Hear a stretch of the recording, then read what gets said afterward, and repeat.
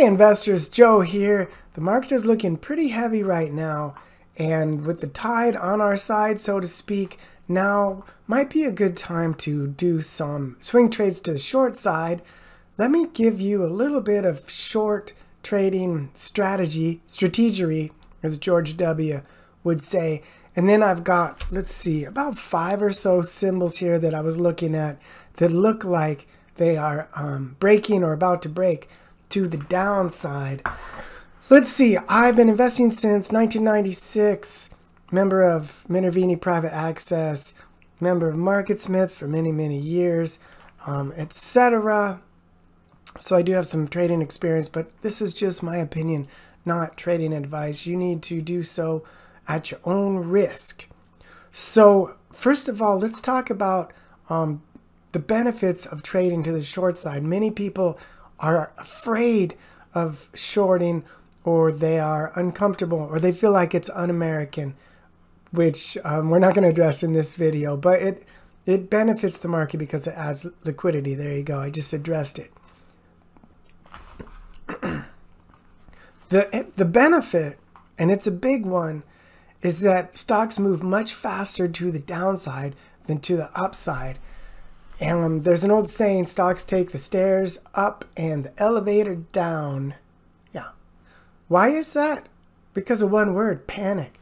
People panic and they want out. Whether they have 1 share or 1 million shares, they sell in a hurry, and that causes stocks to plunge. There are, as you know, dangerous overnight gap ups.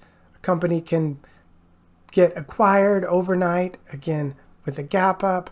The meme crew can gang up and decide to pile into some, stock that's falling apart, like Bed Bath & Beyond or GameStop, and run it up. But done carefully, shorting can be very lucrative and a heck of a lot of fun too. So let's talk about a few strategies. Okay, so here's 4. Number 1, make sure you are swimming in the direction of the tide. The tide's going out, swim out. The tide's coming in, swim in. That goes for the long side and the short side. So what I'm saying is, when the market is hot, generally, unless it's a anomalous case like 𝗕𝗨𝗬 back in the day, you don't want to be short when the market is hot. Now, right now, September 6th, we got a little window of about 2 weeks, almost 2 weeks, until Jay Powell addresses the country regarding a potential rate hike again. So, in my opinion, the market is going to be sideways / choppy / downward until September 20th. Perfect little window to do some swing trade shorts, and then we'll see what he says on the 20th. That might spark a rally, or it could push us farther to the downside. Well, we're not talking about that right now. So make sure the tide's on your side. Right now, I believe it is. Sideways to down. 2, you need to trade smaller because of the higher risk. Because of those dangers, you need to trade smaller. So ask yourself, what dollar amount are you comfortable with losing overnight? If one of these things gaps up 50%, are you going to be comfortable losing that amount of money?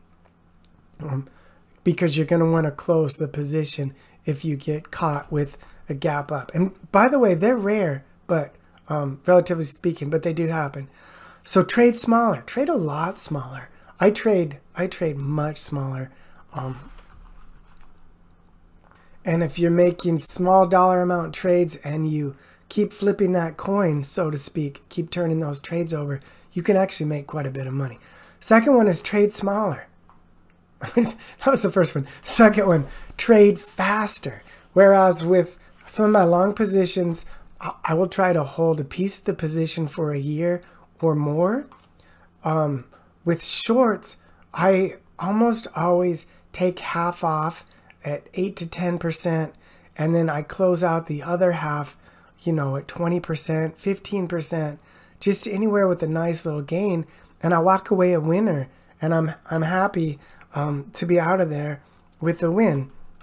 Now again, you might realize you are on to the Peloton of 2023, which actually might still be a good short. But for the most part, just take little swing trades of a handful of days or a handful of weeks, and leave the big gains, the big percentage gains, to the long side. Lastly, check the investor relations on the company website and look out for business events, earnings announcements, product announcements, clinical trial announcements. Those are things that the stock could potentially gap up on. So, of course, there's way more. William O'Neill has a great book on shorting called How to Make Money Selling Short. That's a great reference. Stan Weinstein, in his book, what is it called? Profit in Bull and Bear Markets, something along those lines. He has a great chapter on shorting as well. And I put a link in the description to both of those books. Now, let's look at a few symbols that I just came across that are looking pretty shortable. By symbols, I guess I mean companies. Okay, let's look at some potential short opportunities. And by the way, I have a Patreon where I show my portfolio and focus list every weekend and do blog posts and so forth. There's a link to that in the description below if you're interested. Let's look first at two stocks that Mark Minervini is shorting right now on Minervini Private Access, and then I'll show you a few other opportunities. So the first one that he's short on is DKS, Dick's Sporting Goods. So you have the stock broke down on the biggest volume of the year on earnings day. You got a whole bunch of overhead supply, and then you got the maybe not traditional, the common occurrence of a dead cat bounce. So value investors rush in, they buy thinking they're getting a good value. It runs up approximately to the bottom of the gap, and then the swing traders take their profits. The value investors get nervous and they sell, and it rolls over.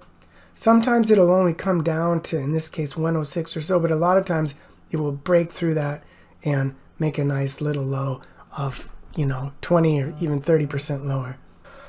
So you try to time it to where you short it when you feel that the dead cat bounce is over. And that admittedly is a bit of an art.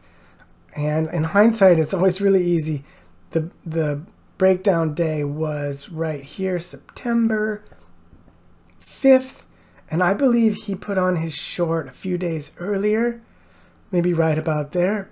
And if you do that, and then the chart improves, in this case, deteriorates, then you could do a second buy right here. Half position here, second position here.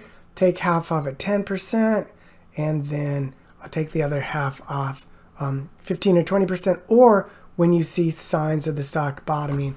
That's beyond the scope of this video. The other one that he is short is Wingstop. You've got moving from a stage 2, stage 3, here's your stage 4 rollover, breakdown below the 200-day, the 200 days flattening out and rolling down.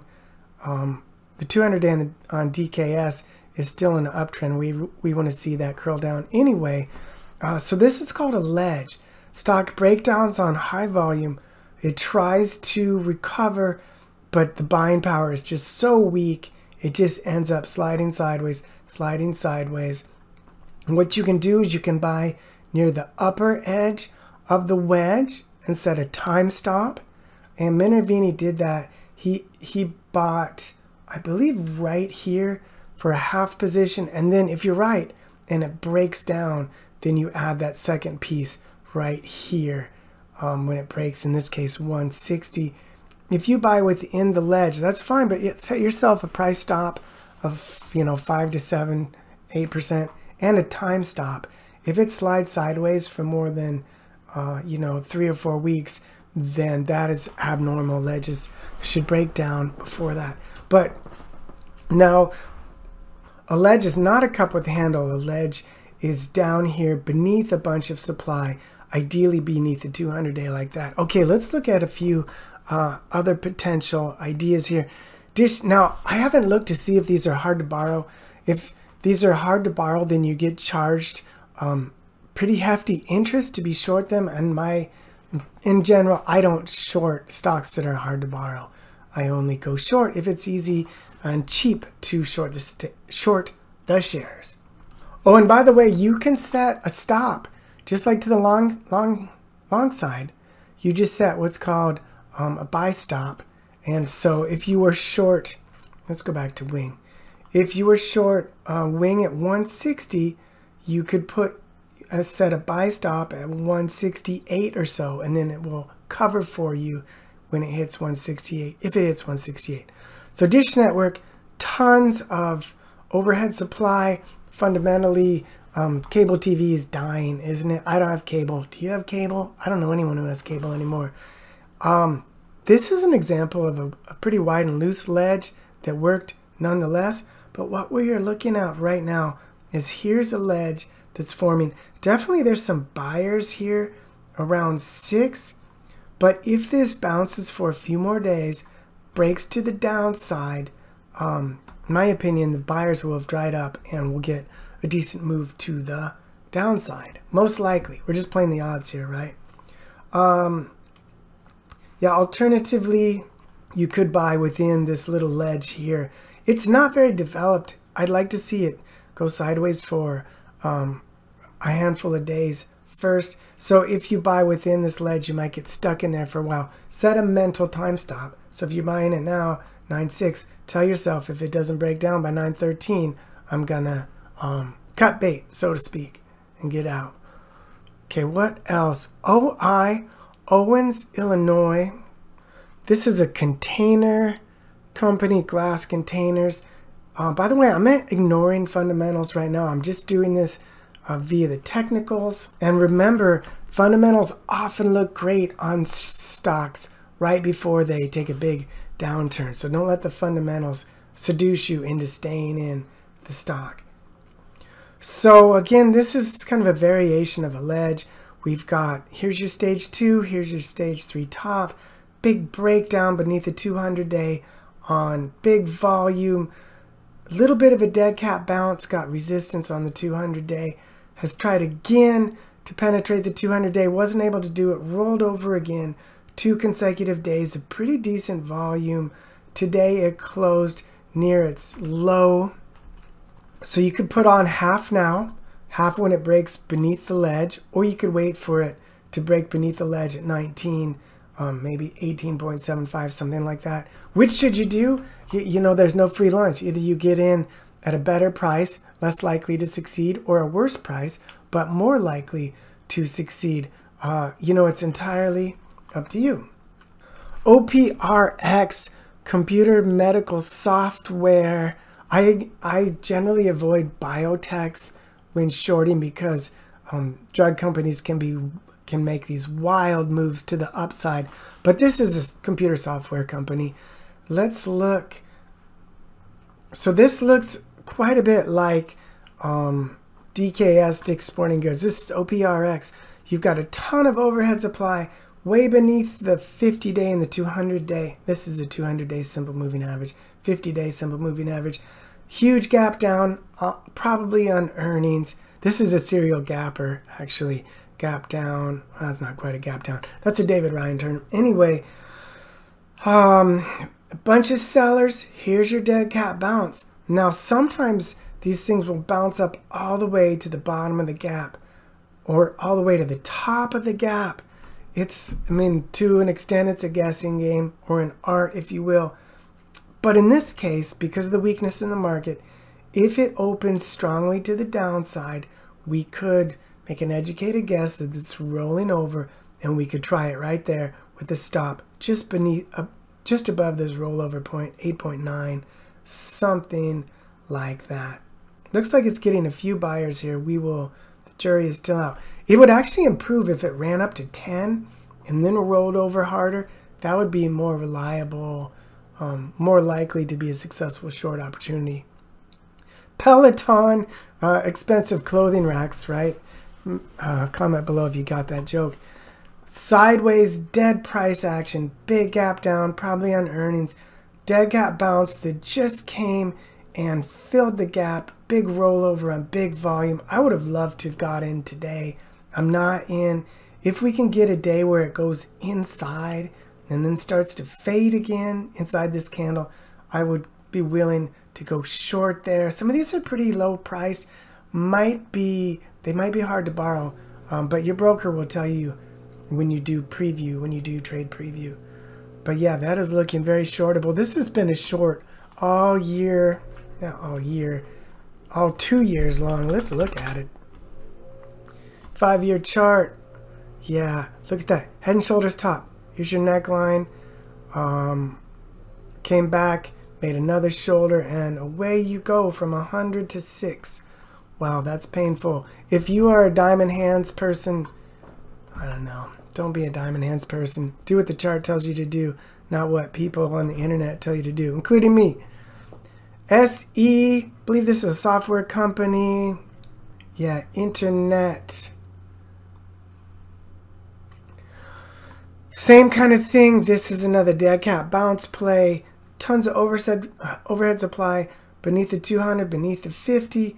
Huge break, biggest down volume of the year. Here's our dead cat bounce. Is it done bouncing?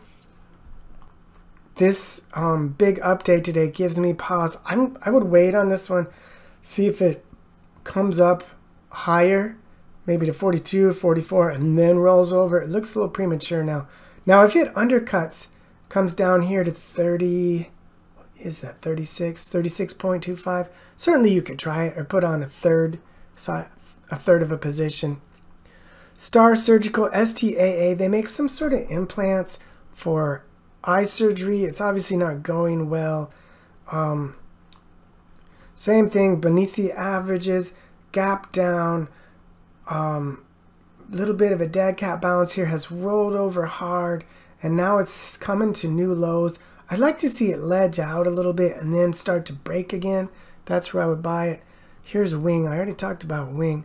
Zoom Info Technologies, ZI. So same thing, beneath the averages. This is a classic ledge. It's a little bit loose. It's a little bit wide and loose.